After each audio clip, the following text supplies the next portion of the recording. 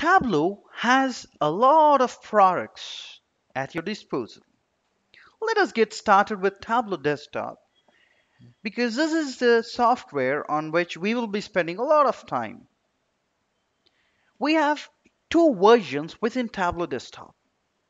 One is called as Tableau Desktop Personal Edition, another is Tableau Desktop Professional Edition. When it comes to your personal edition, the cost of Tableau Desktop would be $999 every year. And you can connect to 6 data sources, including the Excel sheets and the CSV files. Whereas when it comes to the professional edition of Tableau Desktop, you can connect to hundreds of data sources. It is compatible with your Tableau Server, it is compatible with your Tableau Online. However, even before you want to purchase Tableau Desktop, you can try it for free for 14 days. That's the trial version. And if you're a student, you would get license for 1 year to Tableau Desktop for free, provided you are pursuing a full-time program with any of the universities or colleges. The second product, the most important product, is Tableau Server. Now, Tableau is a server desktop client server software. The moment you complete your visualization on Tableau Desktop, you can place that on your Tableau server from which people can use or retrieve the visualization which you have prepared. You can set the security settings as part of Tableau Server as well. We will spend some time on the architecture of Tableau Server. So I'll do a deep dive into Tableau Server in probably a minute or two from now. We also have the cloud-based Tableau version, which is called as Tableau Online. Now, this is a Tableau desktop, which is a cloud version. And this is going to cost you $500 per user per year. It's a very good way to make use of the cost-effective way. All right.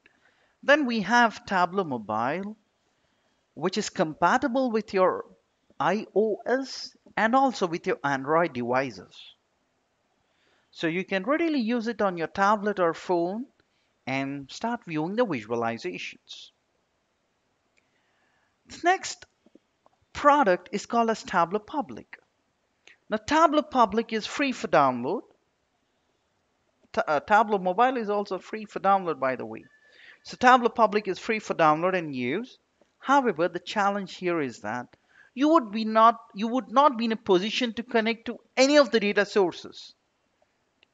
You would be only able to connect to Excel files and start creating the visualizations of your choice.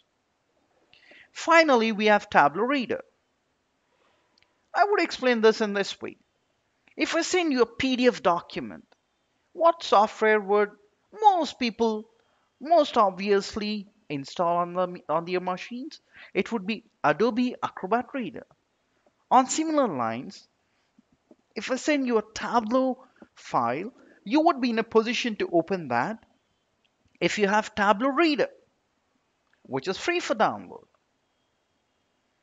Right? So these are the various products which we have as part of Tableau, and I would say your entire enterprise solution can be built using all of these products in conjunction. Now let us do a deep dive on Tableau architecture. Here is a screenshot of Tableau architecture. First, let me spend some time on the customer data. We have data coming in from customers through a variety of forums, including your data warehouse. If any one of y'all is wondering on what this data warehouse is all about, let me tell you, the data warehouse is also very well known as enterprise data warehouse, and it is a system or collection of data using which we create a lot of report and perform a lot of data analysis. Now, these data warehouse are central repositories wherein data is integrated from one source or multiple sources. And then we also have data marts. Think about data marts as being subsets of your data warehouse. Usually, each department or each line of business would have one data mart. For example, you have data warehouse wherein data from multiple departments come and reside in. If you want only reports to be generated for the HR department, it would be having a separate data mart for HR department. If you have a finance department, you would have a separate entry or a data mart for finance department and so on and so forth. And then we have files which can be in the Excel format or PDF format, or there are a lot of sources using which you get data into your system for analysis. Not just that, we also have something called as cubes. A cube is a multi-dimensional generalization of a two or three dimensional spreadsheets.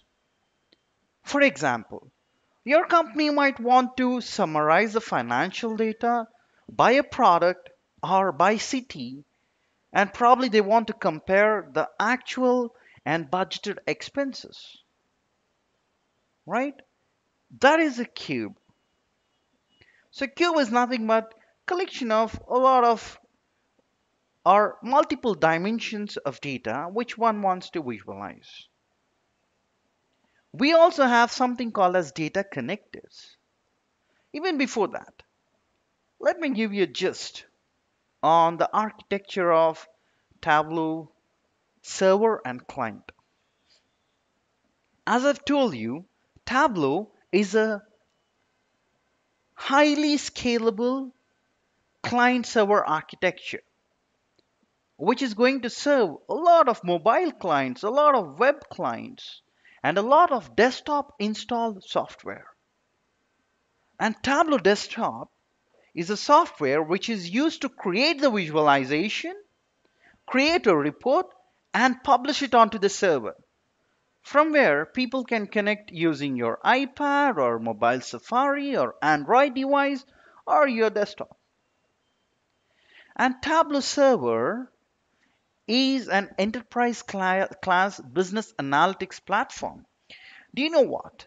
Using Tableau Server, you can scale up to hundreds of thousands of users.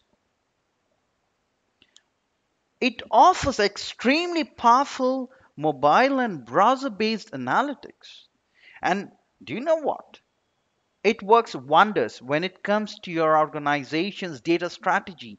And if at all you have any specific security protocols to be followed, Tableau Server will fit in like a T. Now let us understand about the data connectors, or I would say this is the heart of Tableau. Let us spend some time on data connectors now.